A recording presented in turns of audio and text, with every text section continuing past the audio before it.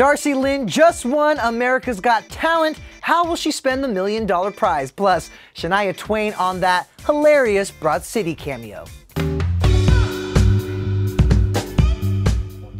Hey friends, this is the Daily Denny. You knew it, I knew it, but last night, 15 million people watched 12-year-old singing ventriloquist Darci Lynne Farmer be named the winner of America's Got Talent. Now, the confetti has settled, and as you can imagine, it has been a whirlwind couple of hours for the Oklahoma native. But I caught up with Darci Lynne just this morning, and let me tell you, our girl is tired.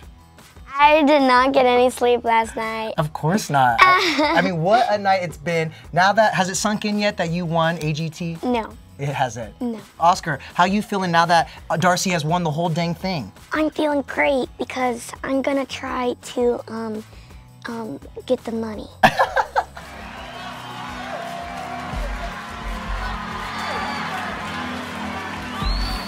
Darci Lynne! I'm crying. Stop it. Stop crying. You're standing up there.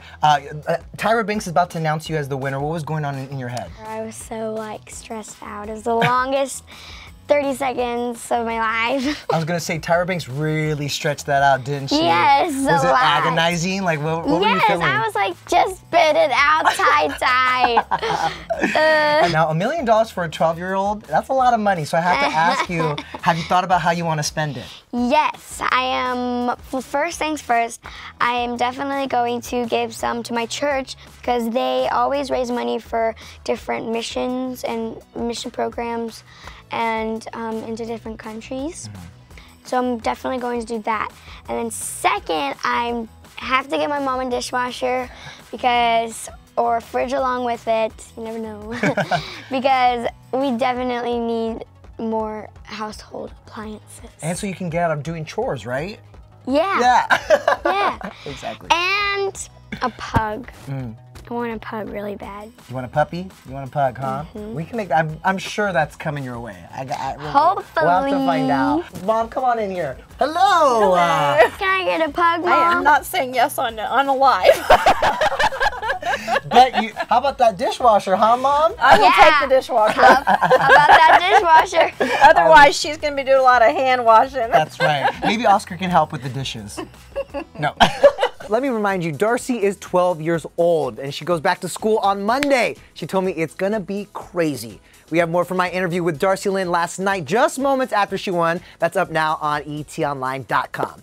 All right, the AGT finale was also filled with some really fun performances, and a highlight for me was Shania Twain's duet with Mandy Harvey.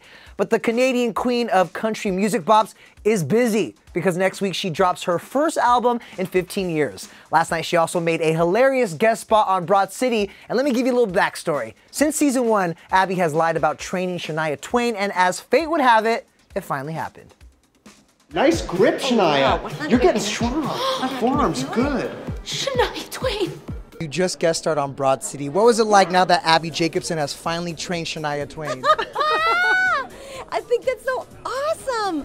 I loved her. I loved the show. I loved the whole environment there. And I'm just glad that she's finally off the hook and she doesn't have to keep this Reading lie going anymore. When there's a spark, you gotta ride it. Oh, when you're in love, don't hide it. Oh!